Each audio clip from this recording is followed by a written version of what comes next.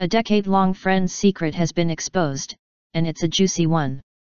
It turns out Jennifer Aniston, who played Rachel Green, was replaced by another actress during season 9.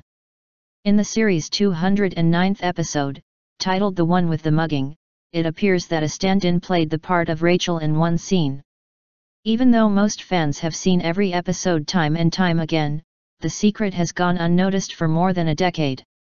That was until superfan Jordan D'Amico spotted the error during a routine binge and posted it online.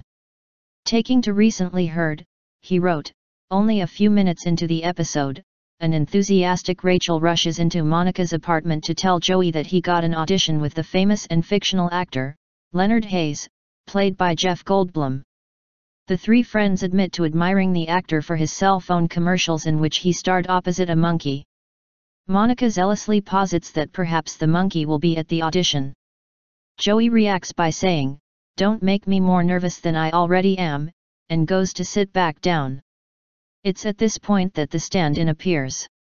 Rachel is even wearing different clothes. How did we not notice?" Unexpectedly, the spotting has since started to spread around the web, with others coming forward to confess they'd clocked similar gaffes.